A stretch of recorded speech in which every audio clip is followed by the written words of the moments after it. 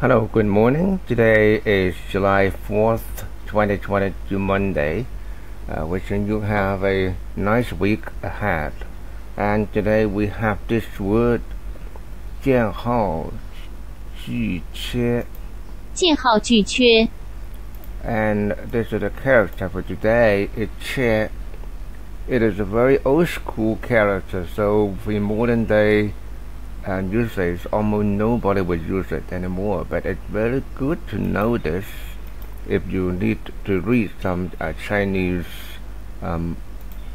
classics in the future. 缺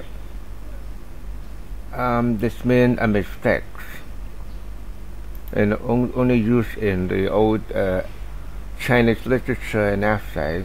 It also means a position, and also it will mean the loss or some shortage, something not enough, or some missing. 缺文缺字 means some the words that are missing. It can be a family name, as a name is a phrase of old as mean 缺. That is the nowadays. Surname K used in place of old mistake. Imperial City Watchtower, old fault, deficiency. Yeah. Surname K used in place of old mistake. Imperial City Watchtower, old fault, deficiency. And because it's so old school that you cannot find a translation in Google Translate, but this means it is the old writing for the nowadays character 缺少, something that not enough. So that is the word, the character that we use today. Today you say that is the normal writing, 缺少, and you can find the Google Translate for this word, I think.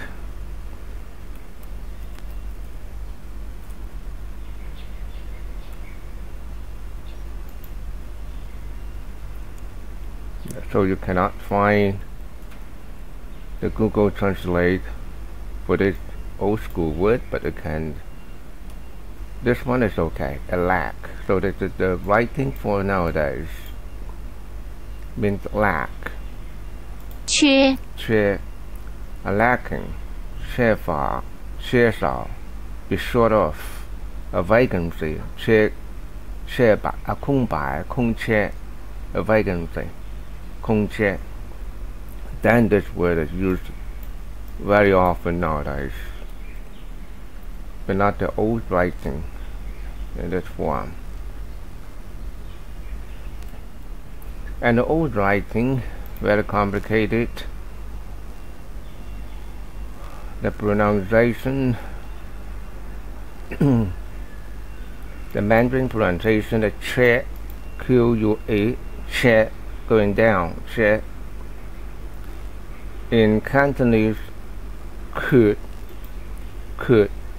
fat, could seal. Okay. And this word, besides lacking, in olden days mean actually a gate.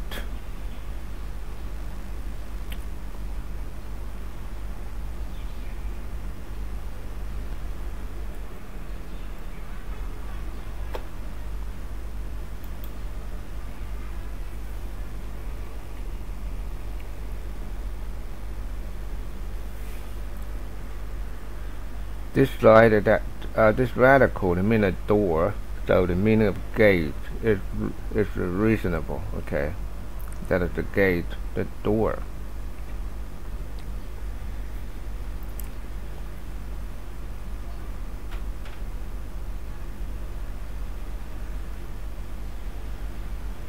Okay,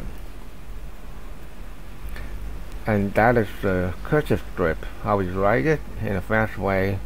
That will represent the door already, and here like this. Okay, and I would go back to the original statement, Thousand Classic here.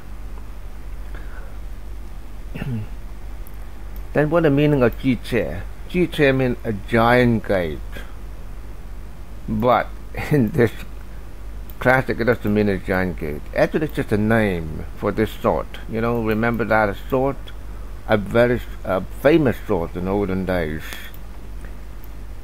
and have a name for it. So there's no special meaning. It just means the name of the sword. And you can Wikipedia this one.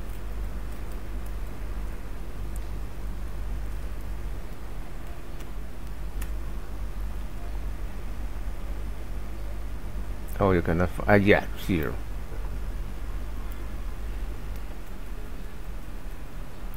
It is the famous sword in olden days, and one of them is Jiche. Okay.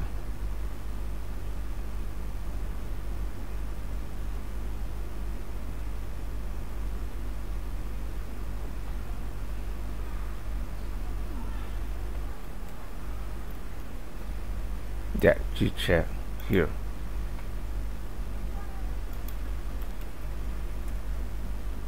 And you know, when it was, then it will be that period. That period is 221 years BC, from 475 BC to 221 before the birth of Jesus Christ. So, you know, how long that when how old is that? And that famous sword, they call Jiche. And altogether, they're not only famous swords here. There are 5 swords very famous: Kanlu, Jiche, Shengxie, Yutang, Chenjun. And that 5 swords are very famous. But that's all about history. It doesn't mean it's not a purpose of our studying of the characters. We have to explain the meaning of Chinese characters using in the modern days and the daily usage. So just remember that this word in olden days it means a gate. In this special essay, 1,000 character essay, it means the name of the famous sword. And daily usage for this character is lacking, shortage, vacancy, etc. And that will be enough. Okay, thank you, and hope to talk to you about the next character tomorrow or some days later.